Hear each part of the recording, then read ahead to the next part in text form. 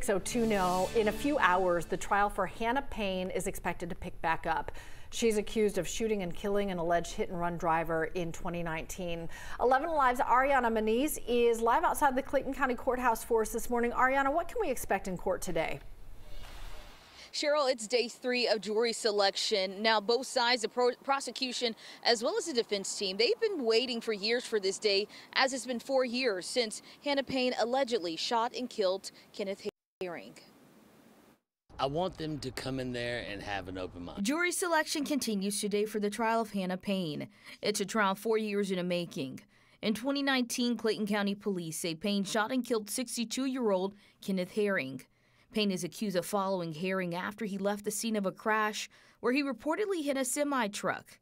Herring was experiencing a medical emergency which appeared to be diabetic shock.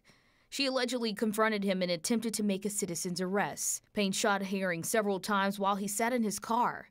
She's facing a number of charges, including malice and felony murder. Payne's defense attorney says seating a jury has been a challenge. It's hard to go through a jury when we all know that they've heard something about this case. During jury questioning, several potential jurors say they are familiar with the case because of news coverage, social media, or through word of mouth. I think that right there has it predetermined that you have an expectation of what's going to be presented in the case, and you've got an expectation that the defendant has to say something or defend herself, which is not correct. As the defense and prosecution wait to see the jury, Payne remains out of jail on bond. She's trying her best to keep her composure, and she's ready to get this over with.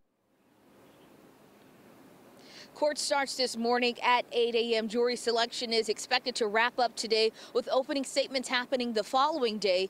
Now, attorneys, they're hoping that this trial will be done by the end of the week. Back to you. All right, Ariana, a lot of people watching this one closely, so we will have a crew in court this morning to stay up to date on developments. Go to 11alive.com.